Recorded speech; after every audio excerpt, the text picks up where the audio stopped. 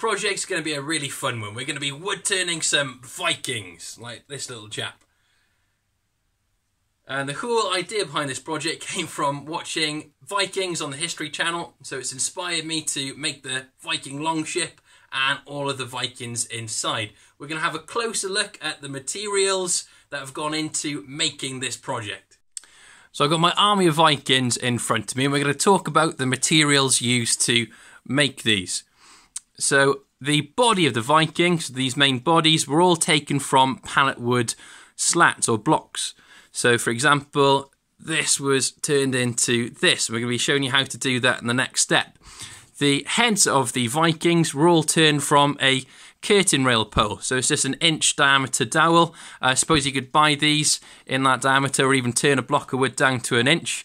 And they were all made exactly the same then for each. The weapons then of the Vikings were taken from just the slats of pallet wood, and you can have a lot of fun making those. The weapon handles, it's like the axe handles, were taken from barbecue skewers, and what I've done with these, just to make them a bit more fun, is I've put a little wedge in there so you can pull that out and interchange the weapon, so swap them around if you wanted to. If you want them secure, you could just drill a tight hole. And I had a few leftover bits of dowel from another project that I planed down to make the feet. So I'm going to show you all those steps, and we're going to be creating something, hopefully, that looks like this. What I like about these Vikings is that they're all different. So it's not like production turning where you're making the same thing over and over again. Each one of these has their own sort of character, and they're more like caricatures than accurate sort of figures. But I like that. It gives it a bit of character to each one. And you can have lots of fun then customising these, making the different weapons and such. The next step, we're going to prepare our materials. We're going to need to make sure that we've got no nails left in there or any bits of metal, because as it's spinning, if your tools touch that, it's not going to be good for your tools or yourself. We're going to be turning in the direction of the grain. So we're going to need to make sure the grain is on the side, end grain goes into the tailstock and headstock as it's spinning. What we're going to do is mark a cross on the end grain. Now if you want smaller body sizes, what you can do before we do this is cut these down into smaller squares.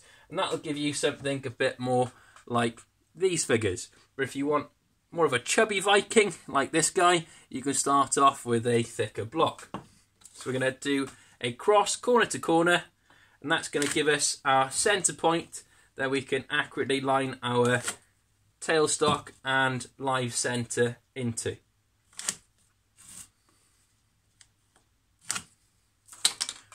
So across there on our end grain, we're going to line these up on the lathe. So mounting this then, so we've got a cross, we're going to put our spur or drive centre into the centre of that cross, drive it in, and we can put it into our headstock. Now to save a little bit of time in not changing over the chuck, there's a number of things you can do. Number one is you can purchase one of these adapters, so your chuck jaws grip over that and you can slide that in. So it's a perfect 2 Morse taper in my lathe's case to hold that in place, and you can use that, or you can get smaller spurs and drive centres that your chuck jaws can clamp onto, and that's what we're going to be using today. That's just speeds up the time in between turning, so you're spending less time removing the chuck and more time turning. We're going to be turning this then, so mount it between the centres and turn it into the round, so it should look like this, and we're going to be able then to turn our bodies from this shape. Now we're only going to be using 3 tools to do this. We're going to be using a roughing gouge, and this is to remove the material to get it into a round.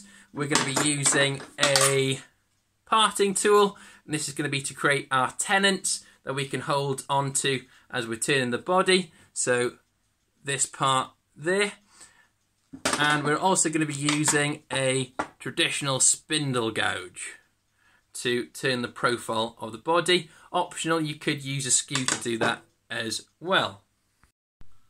Mounted between centres then, so I'm going to find the point, line it up with the point on the drive centre, do the same with the revolving centre, in this case a ring centre in my tailstock, and tighten that down nicely. Put it in, always give it a little tug, pull towards you. Now setting your tool rest then, your tool should ideally be cutting along the centre line. I would highly recommend wearing some personal protective equipment, so minimum should be goggles and a dust mask. But if you haven't come across these before, these are power respirators. Highly recommend them. They've got some filters on the side then, and that filters out all the nasty dust, especially if you're using tropical hardwoods. The dust can be carcinogenic, so you're going to look after your lungs. You've only got 2 after all. So we're going to turn the profile now with the roughing gouge.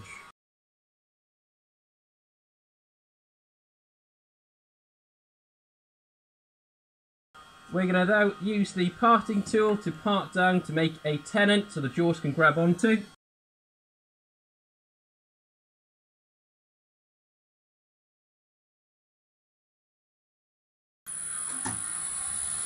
A little bit out through, so we're going to trim up again with this. And although this is a wood turning lathe, you still find you can cut metal on it, so you want to be very careful about your tools hitting the chuck. Turn this into the round, and what we're going to need to do now is measure the diameter of the block. So just going to do that really quickly, and in this case it is 60 across the centre. So we're going to measure back 60, and we're going to put a little line, and we're going to draw that line all the way around. This is good because we've got a little bit of space where the chuck is holding onto the spigot, and we're going to need that space so we can round the edge over later on. The next step then, we're going to measure the halfway point of 60 is 30, and the halfway points in between is 15, 15, and we're going to score those lines all the way around as well.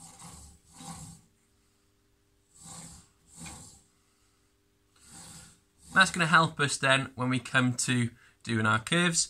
What I'm going to do is a 2mm line either side of the centre point. So we're not going to touch the centre as we're turning this until the very, very end of the turning. And we're going to be using our spindle gouge to make this into a ball. Now I suggest at the start of this process you bring up the tailstock. That's just to support the piece as you're turning it. Towards the end then we can remove this.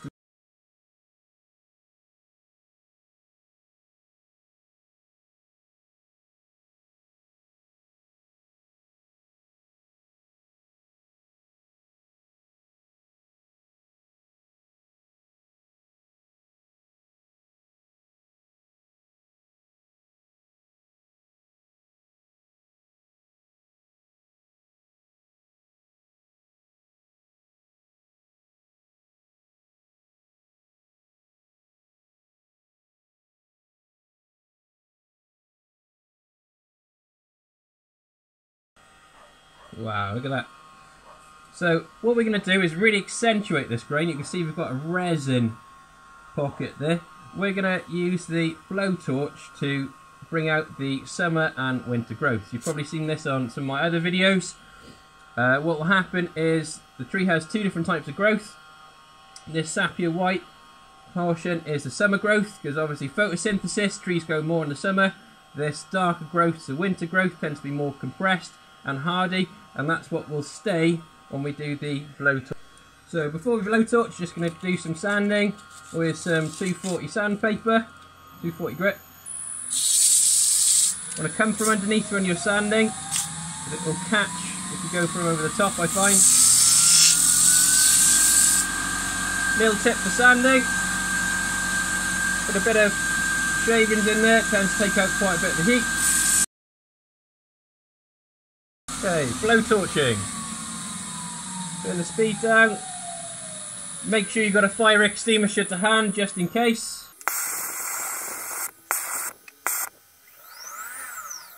Next step then, we're going to be using our wire brush to brush in the textures. Now I've only done this in light scorching. If you want these contrasts to be more, you can put in more of a heavier scorch, and you're going to try and do this, the wire brush, in the direction of the grains.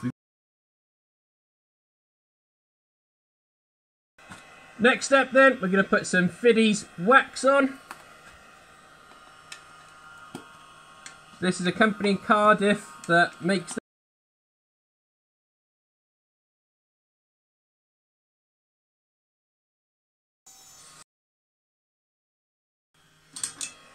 Right, we've developed a few cracks in here, so they must have been in the wood before I started turning them. It's probably not the safest thing to turn if you've got cracks, big splits in your wood like that. You can part it off with this nice and slowly, but just to make it a little bit safer, I'm going to be using a thin parting tool. I can show you a video how to make one of these if you'd like.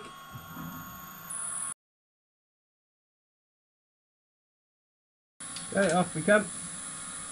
We've got the bottom, I've done like a little concave on the bottom, so it's going to sit easier on the legs. Right, marking out the Viking then, we're going to go down 15mm, put a little line, and we're going to rotate the lathe round, and the bottom portion of the head is going to be 15 as well. So we're going to have to be quite careful as we get close to the jaws of the chuck. So to begin with, turn the lathe on. We're going to be at that 15mm line, feeding this in. Going in about 3mm.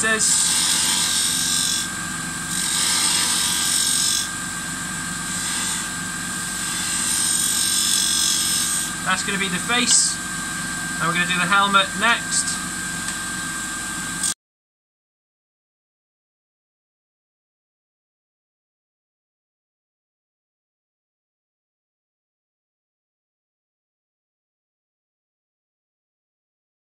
So we're going to drill a 6mm hole into the body,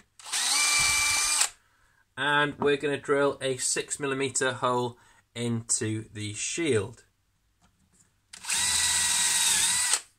So aiming not to go all the way through the shield, just about halfway, and that allows us then to cut a tiny bit of 6mm dowel, glue it into the hole and glue it onto the shield. So if you pop them into the body, you can give a little mark then with a pencil where this needs to be cut to.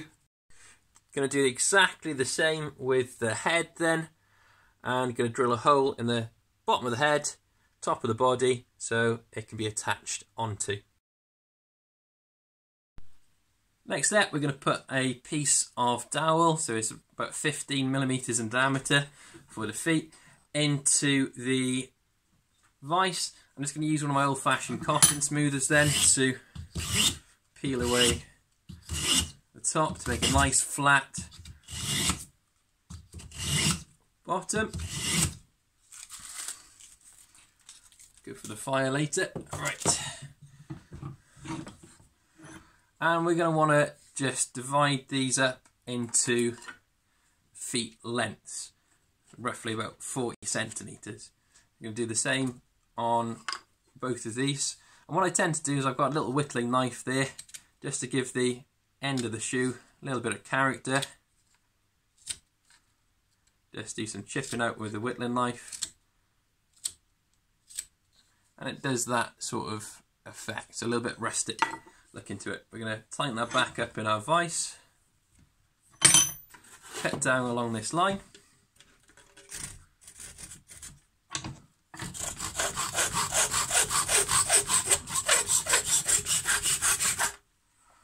And we're going to do another one of these the same size. So an easy way of making them the same size, if you hold the ends up against each other like that, little line at the end, and what I tend to do is use the whittling knife to do that rustic end of the foot look before you cut, because it gives you more to hold on to. Alright, so we're in again.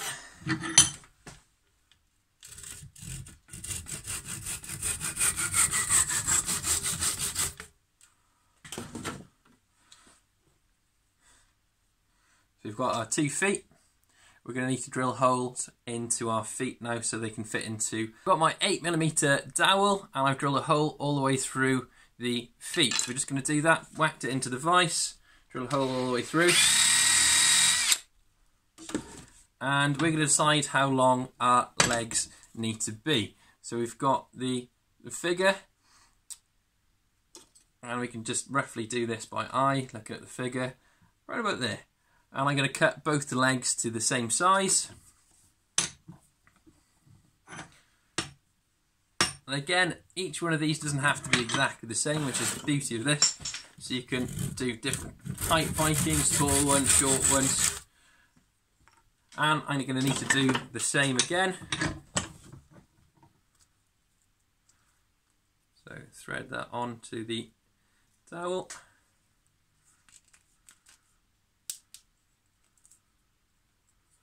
There we go. Line these up together. Little pencil mark. And sawing all the way through.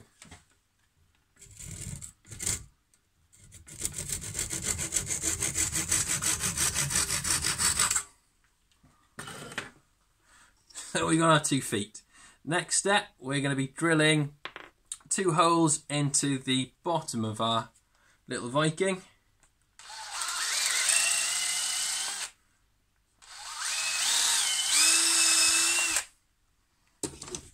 Like so, and these feet then should slot tightly into those holes. Now the reason we've drilled through the entire foot is that if we want to shorten these, we can just push the feet down and trim them off afterwards. So it makes it a little bit more adjustable for you. The shield on there. So it's starting to come together. The next step then is going to be doing the horns for the Viking helmets. The horns themselves I've actually managed to laser cut because I have that facility, but you could really easily get a paper template and just cut them out on a scroll saw or even with a coping saw by hand. So what I'm going to do is I've got a little pin at the bottom of these that are 3mm. So I've got my drill bit set up with a 3mm drill bit, and I'm just going to drill in 2 3mm holes. One on the other side, so opposite to it.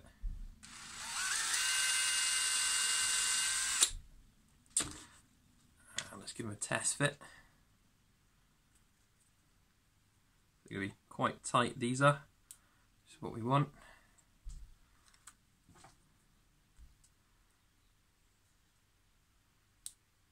There we go. So we've got our Viking head. Now, even though the horns are historically inaccurate, I think they look pretty cool on these toys.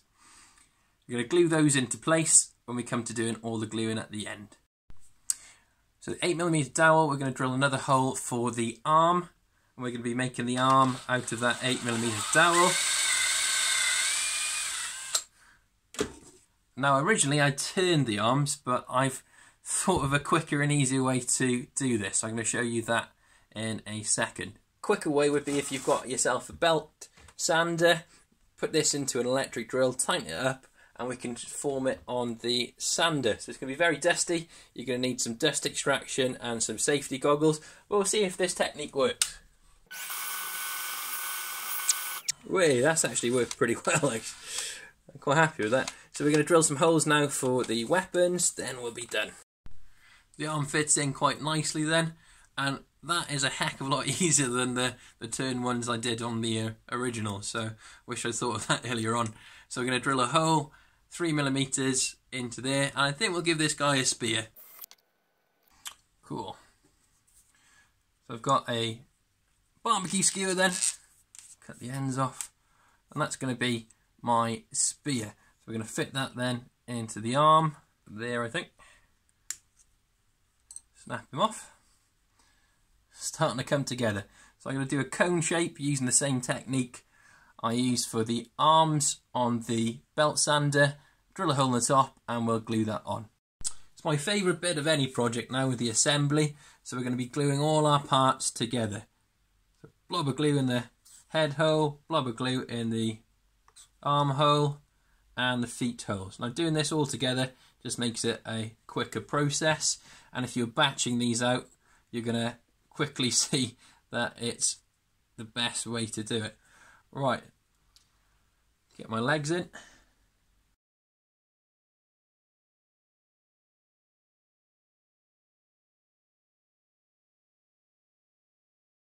So here's the completed piece. It's a lot of fun making this little guy, and I hope this project's inspired you to want to go off and make your own Vikings. If you do, I'd love it if you could share those videos or photos with me. It'd be awesome to see. Now, if you've enjoyed tonight's project, please consider subscribing, and I'll be able to get some more projects your way then. If you've got any projects you'd like to see in the upcoming future, please write a comment in the comments below, and I'll try my best to see what I can do. Hope you have a great night. Thanks for watching. Diolch yn fawr. Nos da.